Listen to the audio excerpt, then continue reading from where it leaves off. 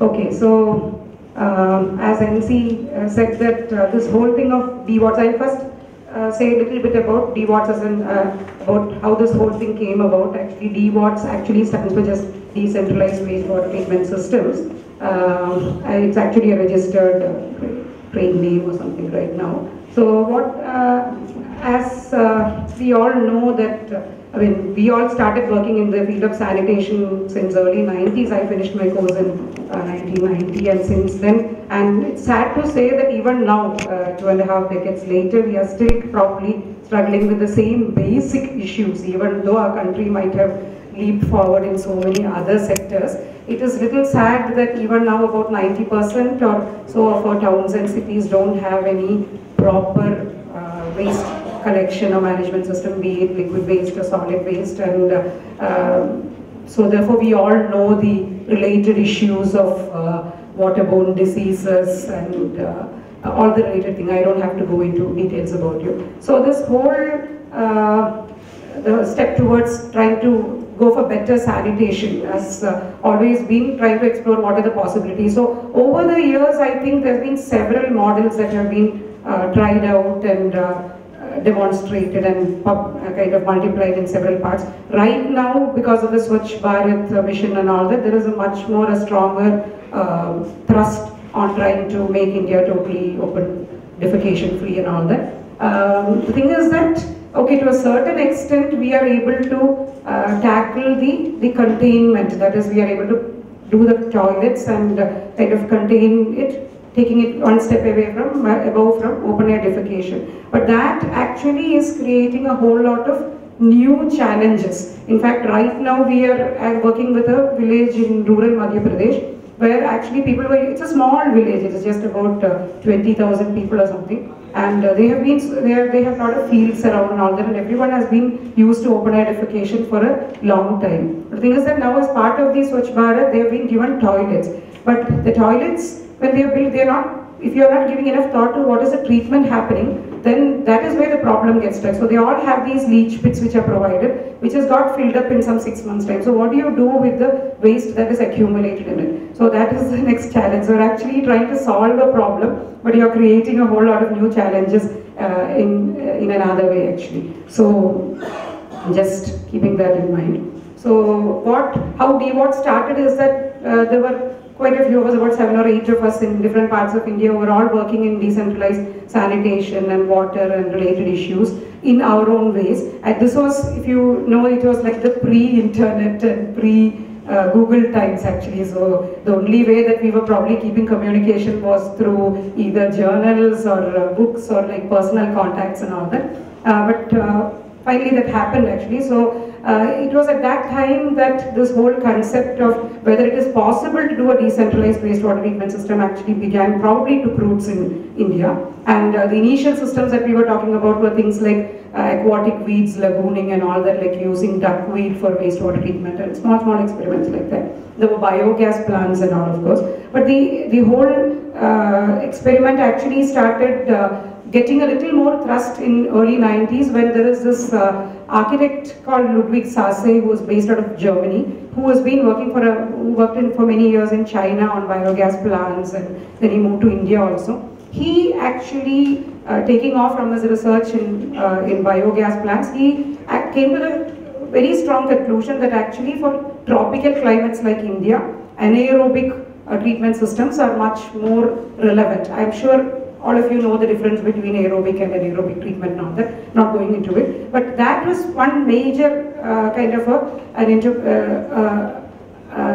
research that paved the way for the next whole set of work that happened actually. So he wrote this book which was published in 1998, which was initially called the LOMWATS, but later on the publications are called DWATS actually. It's a publication by CDD. I think any of you can actually order the book, but it's like, I find that it's still probably the easiest kind of a handbook to understand all the aspects of decentralized wastewater treatment systems. So with that, I think the whole work that we were all doing in different parts kind of became a little more kind of streamlined, and then under BORDAS, initially BORDAS stands for Prime and Overseas Research and Development agency, which was the Germany-based group who actually brought Ludwig Sase and brought all of us together, and then we registered as a society in 2001. Today, CDD has over 20 individuals and institutional members, and we work in different parts of the country, and we have kind of spread our work even to different other parts of the world. And it has offices. We right now have a small office in Cochin, there is an office in Nagpur, Chennai and Jaipur. And as NC said, since Inspiration, the small firm that I am part of, has actually been one of the founding members of CDD, and ours is a practice which actually focuses, I think many of you might have heard of the name Laurie Baker, who's kind of this legendary architect, who kind of inspired all of us when we were in college on trying to really be responsible in our profession actually. So our journey into the whole thing of water and wastewater and all that was like a continuum of the architecture that we practice, which is trying to be more responsible and sustainable and eco-friendly and all that. So today the main, the works that CDD does focuses on actually implementing decentralized wastewater systems. We have also taken it to the next level of trying to address a fecal sludge, which I said a little earlier. If you have decentralized system, then fecal sludge management is also a very important part of it. Then this whole thing of capacity building is also being addressed too, and we also now have started looking into the whole issue of urban wastewater rejuvenation, which I'll come to when I talk about LP. So this is just to say we're already working, so just getting into it. So just to kind of say, just to recap, like what exactly, why do we really need a decentralized approach to wastewater? We all know that centralized, the conventional thing that we all learn in college and we are all kind of used to seeing, and all of our decision makers are also used to, is the centralized sewerage networks and centralized sewage treatment plants. Now, why are these often impractical for a country like India? We all know. One is that, of course, you need to lay these very extensive large sewer pipes, which I think many of you might be in North India, where probably the water table is not a big issue, but if you're talking about places like Kerala, I mean, coastal Kerala and all that, when you actually go down to about 2 feet, that is 60 centimeters, you're already hitting the groundwater. And then imagine laying pipes in 1 in 100 slope, because that's what you need if you want to transport your solids and liquids through the water, and then you can never take it by gravity. I was just telling NC today that even if you're having a pump chamber at every kilometer, it means that you have to go 10 meters down to actually get your collection. Then you need a minimum pumping volume. It's really not workable actually. Otherwise we'll have to have pumping stations at every 200, 300 meters, and who's going to kind of manage all these things? Where is the power supply going to come to kind of continuously run and operate these pumps? So this is where and so invariably for all these kind of centralized systems, more than 50 or 60% of the cost goes into this whole laying the sewers, and the OPEX is also extremely high.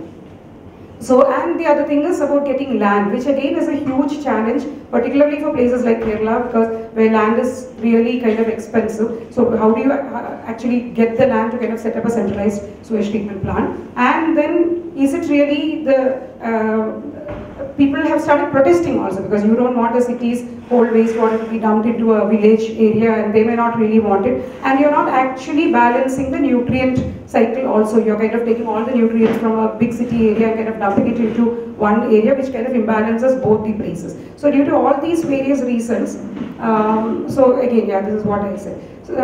So all these impracticalities is probably why these kind of systems have not been probably set up in many of, particularly the smaller towns and all that, where it's where the civic administration doesn't even have money to set up such a thing, let alone think of operating and maintaining it for next year. And the other major disadvantage about centralized system is that there is no flexibility in terms of how the city grows actually, because there is always a limit to kind of the planners to decide which part of the city is kind of going to grow or not. So even in many of the bigger cities where you have sewage networks, it's often found that where the lines are laid, probably the development is not happening. Where the development is happening, probably it's very difficult to kind of connect it to the existing lines and all that. So there are a lot of grey spots or areas which never get connected. So that is why I think over the last 25-30 years, particularly with the research of Ludwig Sase and many others in the field of anaerobic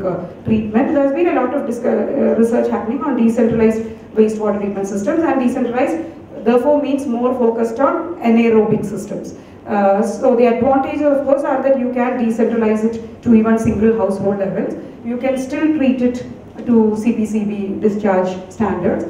They are often operable with minimum or semi-skilled or unskilled labor, hardly any mechanical parts, and comparable capital costs, but the operation costs are very, very low. So those are probably the winning aspect. So this is again just kind of saying the same things. So what exactly is DWAT? So DWATs is not really like one technology that you can take across the board and apply it in every scale. We call it as rather an approach actually. So it's basically the philosophy of trying to understand how you can actually treat wastewater on the site or as close to the place of generation through biological passive means, and the treatment process is a combination predominantly of anaerobic, but there is also some bit of aerobic treatment of course happening, and some bit of anoxic also which happens. So totally the whole concept of DWATs is actually, we would like to call it as a DWATs approach. So as I said again, that you can start from as minimum as a single household. You can combine a cluster of 10 or 15 houses and have a cluster level system, or you can have like a simplified sewer system and have it for a cluster level. So basically we always try and say that more than taking about 1 MLD or so no longer becomes like a DWAT system. So we always try and break it into smaller systems so that they are smaller modular systems which can be managed easily.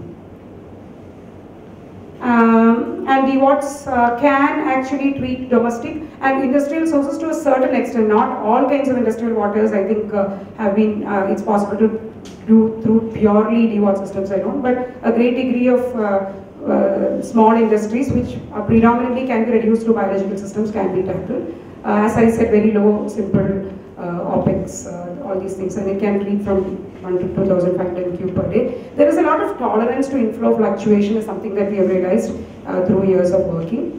And there is a high degree of customization that is possible, that I said, and it's modular. All these things have been repeated. Yeah, so the applications range from houses to housing colonies, apartments, hotels, schools, offices and campuses. So it's kind of trying to see the city as smaller units. You don't really have to take all the water to one place, but whether you can actually treat the wastewater as much as possible at the source. So it can be for any of these applications. Is what is it? So what are the basic principles of DWATs? So again, as we know, the fundamental need for any wastewater treatment system, the first step is actually sedimentation, because you need your, when you have your shit and the water, everything coming together, your first module is often a settling. So basically the different steps in DWATs, one is of course the sedimentation, and then you have the anaerobic decomposition. That is the second part of it. I'll just come to each of these modules actually. So these are the basic modules of DWATs. I'll just start with each of these. So basically the first treatment module in DWATs is something that you are familiar with, which we all generally call as a septic tank, or it can be called as a settler. So what exactly happens here is, which is something that I think in India almost every house or every building mandatorily has like a septic tank, isn't it? So what happens in a septic tank or a settler essentially is that you have your solids, liquids, everything coming together, and you separate out the settleable solids, and there is also normally a settler has about at least 2 chambers, sometimes you give 3 chambers also. So what happens is that your bigger solids actually settle in the first chamber, and the connection between the first and the second chamber is somewhere in the middle, so that you have the floating matter is also arrested, your sludge is also settled, and then you have the more of the suspended solids and bit of a sludge going into your next chamber. So essentially a settler or a septic tank actually probably gives you a treatment efficiency of only about 25 to 30%. Because essentially what is happening is only a high degree of settling that is happening, and there will be some amount of anaerobic reaction happening in this first chamber because the sludge there is already, over time it becomes active anaerobic sludge. So there is some degree of anaerobics, but basically the treatment efficiency of a settler or a septic tank is considered as 25 to maximum about 40%, and you normally design the settler or septic tank for a period of about 1 to 3 years desludging time. So I don't know about generally in Kerala and all that, or in many of the South Indian places, at least we know that we give a septic tank that is followed by a soak pit. So what actually happens is that after the septic tank, you actually let it percolate into the ground. Now this is okay as long as your water table is very low and your density of development is very low also. So and if you have a good piped water supply, because what happens is that then you are actually relying on the soil bacteria to actually do the rest of the treatment from this 25 to whatever is happening. But when it comes to a case of very high density development combined with high water table and the lack of piped water supply, what is happening is that this 25-30% treated water is directly going and contaminating your groundwater or your surface water or your and along with your soil also. So that is why you can never consider that, unless it's like a very sparsely located place where you have just like one house and maybe some 50 meters later you have some other house and your soil is very good, maybe the system might still work, but it doesn't work in most of our urban contexts at least. So a biogas plant is also like a settler itself. It also somewhat does the same, has a little better efficiency, but of course biogas plants are a little more complicated to build, so they are not as popular as the normal septic tanks, because you have to make it really airtight and all that, and there is often a reluctance in people to kind of use the biogas generated from night soil, or you have to kind of have a combination of using your food waste also to feed into it. It can work, but it needs a little more acceptance from people. If you have, needs much more skilled labor to actually build a properly designed biogas plant, but effectively that also does the same 20-30% efficiency. So what we have added as a next module in the DWAT system is something that we call as an anaerobic baffled reactor. It sounds quite complicated, but essentially it's a tank which has at least 4 chambers. So what happens is that, as we all know, your sludge that is there in an anaerobic condition, which is completely sealed and all that, the sludge inside naturally develops anaerobic bacteria. In about 90 days time, you started developing the anaerobic bacteria into it. So what we do in the anaerobic baffled reactor is that you are forcing your fresh wastewater to flow downward, get maximum contact with the activated sludge in the bottom. Then it goes to comes up again, and then it flows to the next chamber. So in this process, so I'll show you towards the end that DWATS has proper design spreadsheets that have been developed to actually work out the dimensioning and the size, the depth, everything of each of these systems actually. So properly designed baffled reactor, we design the upflow velocity and we design the area of contact and all properly, that by the time it flows through each of these 4 to 6 chambers, we can actually achieve an efficiency of almost 75 to 85% just by anaerobic processes alone. So this gives a massive advantage in terms of the treatment efficiency actually. So basically it's an upflow number of chambers where you give active contact with the activated sludge in the bottom. So as you realize, as it comes to the last chambers, your sludge also starts coming down, because a lot of the sludge is already eaten up by the fresh wastewater that is coming in charge of it. So that is the anaerobic baffled reactor, and we again design the baffled reactor to have a desludging period of about 2 to 3 years or something like that, depending on the space available and all the conditions and all that. More than that, what happens is that the sludge starts getting thicker, and when the sludge gets very thick, it's very difficult to kind of desludge it. So we would normally restrict it to about 3 years or something like that. And then the last, often in the last chambers of the baffled reactor, we also add graded filter media, which we call it as an anaerobic filter. So what exactly is happening here is that the almost 75% treated wastewater, we try to give them a little more surface area for the bacteria to actually work. So these are like again upflow chambers, but you have like a perforated slab here. And you again do that upflow so that, and this is a filter media. We normally use cinder or something like that, which has a lot of pores in it. So you're creating maximum surface area for the aerobic bacteria to work. So the last chamber of the last 1 or 2 chambers of the tank is normally treated as an anaerobic filter, which will give you an efficiency of up to 90% actually. So this whole system, these are all completely anaerobic processes. So you just need properly designed civil constructed tanks. There are no mechanical moving parts or anything like that. Just that it must be designed properly and all that. And after that, so what comes, so you know that if you're looking at normal domestic wastewater, your BOD is generally assumed as somewhere in the range of 300 to 350 milligram per liter is the normal BOD that we assume. You understand all these basics, no? BOD and COD and all that. I hope that you're all familiar. So if you're talking about an inlet BOD of about 300 to 350 milligram per liter, by the time you finish your settler, your baffled reactor and an aerobic filter, you can get an outlet BOD of to the tune of about 50 to 70 milligram per liter range. You can achieve it. By normal discharge, Indian discharge standards, with this alone, you can let off the treated water safely into the ground.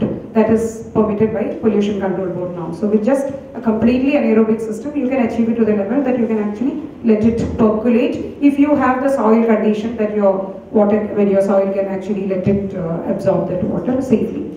Otherwise, if you want to kind of take it to the next level of treatment, that you would like to reuse it for, let's say, gardening or any other non-potable uses, we added a module which we call as a planted gravel filter, or they're also generally called as constructed wetlands also. So what happens in this module is that, you know, the general marsh areas, you know, you find these semi-aquatic plants which you find in many of these marsh areas. What they actually do is that they are absorbing the nutrients from the water and treating it in a way. So what we are trying to do in a planted gravel filter is to kind of create that kind of an environment that you actually make use of the, most of these semi-aquatic plants, they let out oxygen through their root system. So we go for shallow root systems which let out oxygen through it, and you give that final aerobic treatment to this water that has come out of the anaerobic filter. So the planted gravel filter is basically like an open shallow tank which has about 50 to 60 centimeters of graded filter media that is filled into it, and we grow a lot of these semi-aquatic plants like Kana or Taifa or reeds and all that, depending on what local plants are available which are shallow rooted and which are kind of semi-aquatic. Any of those plants can be used, and once it flows through this and comes out, you can easily get a BOD of less than 30 milligram per liter, and more so after the anaerobic process of water will still tend to have a slightly blackish color because it has gone through all the anaerobic process. But finally, with the last treatment of a planted gravel filter, you can get the water as really kind of clear, and it doesn't have any odor or anything like that. You can safely kind of reuse it. And the planted gravel filter also has the additional function that it helps in pathogen removal. That is also another activity that happens in the planted gravel filter. So therefore, with the final treatment, you can achieve an efficiency of about 95%.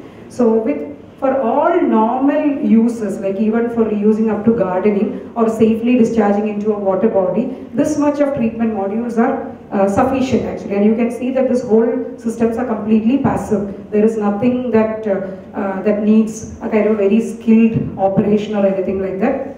Whatever maintenance that comes into it, I just show it to you. Before I get into the maintenance part of it, there is another module. The only thing is that a planted gravel filter, as you know, all the other tanks you can do it below your ground and you can make use of the space above that for some activity. Very often where you get stuck with trying to do wastewater treatment systems is that there is a space for it, because everyone will be thinking about this only after they finish the whole building and some pollution control board is kind of knocking on their doors is when they think about the wastewater treatment system. So all these anaerobic processes can be in subsurface tanks, or you can at least use a space above for something else. But the planted gravel filter does need to be in the open. You can treat it as part of your garden, as some of the case studies I'll show you in my next presentation you can see. but invariably it's open space. But sometimes you have situations when you're not even having that much of space available due to various reasons. There is another model which has been developed, which is called a vortex. Actually, vortex, as the name says, it actually works on the same principle of the vortex. So you're actually forcing the wastewater to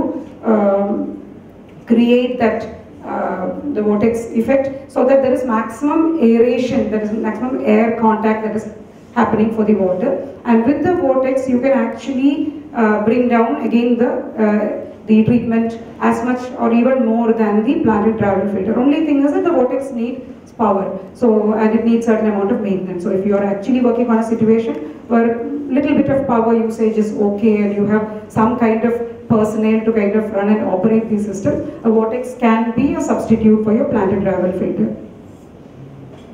So this is what an overall a DWAT system will look like.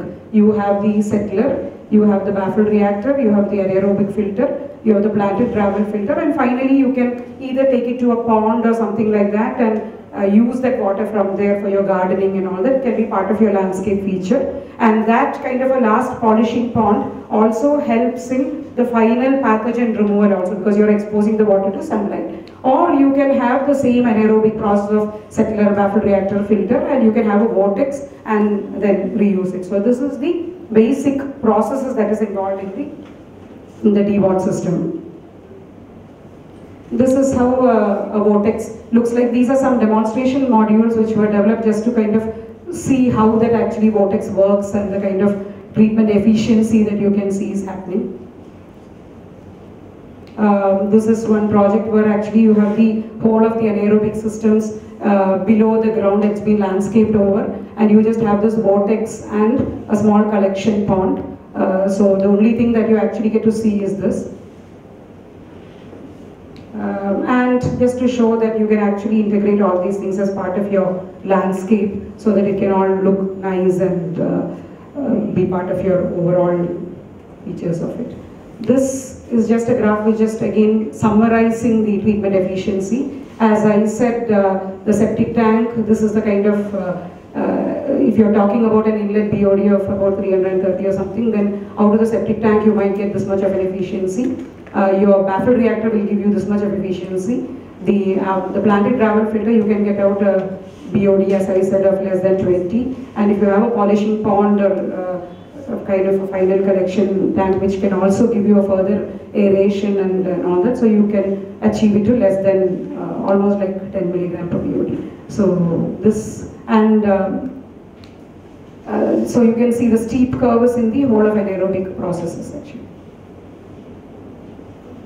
So what are the kind of maintenance that one would need to kind of do for an anaerobic treatment process? So the first thing is, I think I put the slides the other way around.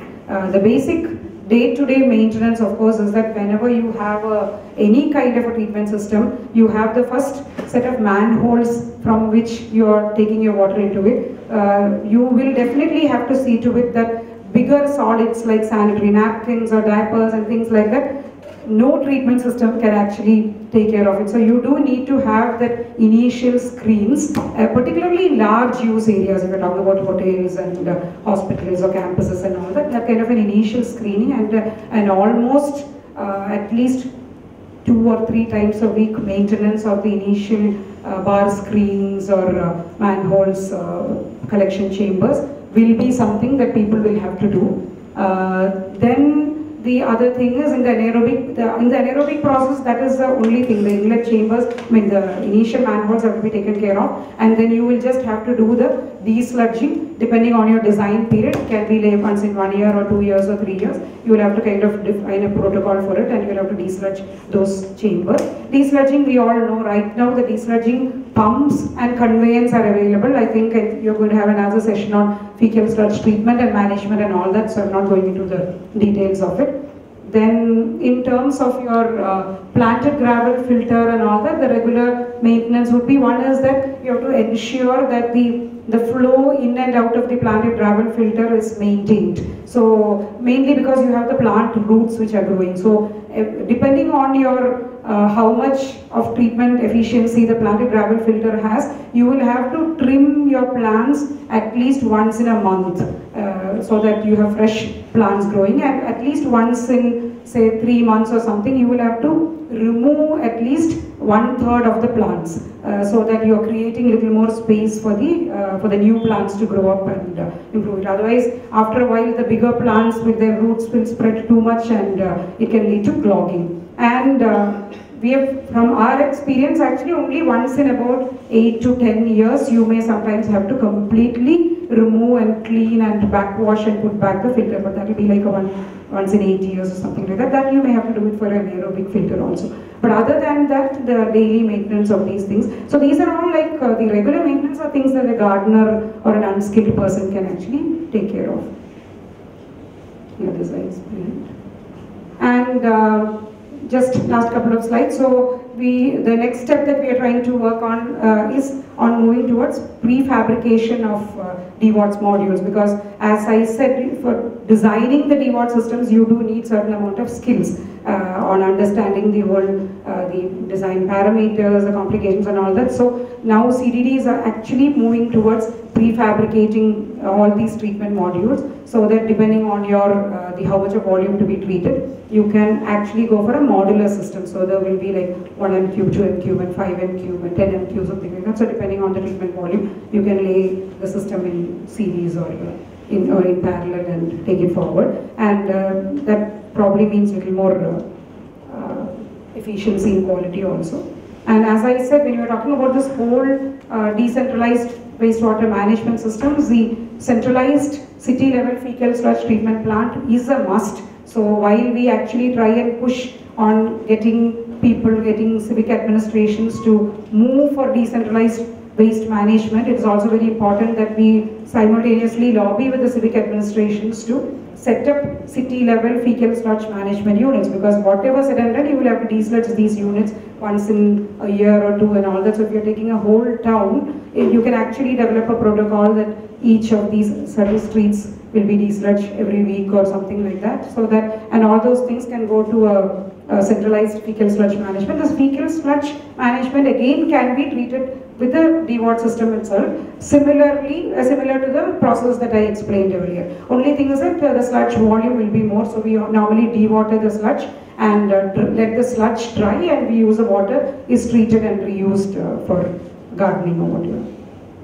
So this is the image of a fecal sludge management unit, the first fecal sludge treatment unit that CDD has set up in Devanahalli near Bangalore. So these are kind of design spreadsheets. I don't know how clear they are from there.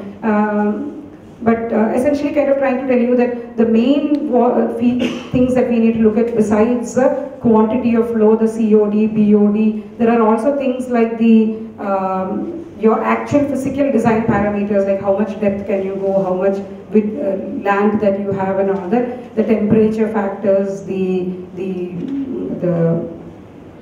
conductivity of the filter media in each of these things, the organic load that will go into it. So based on all these things is how you actually design a DWAT system.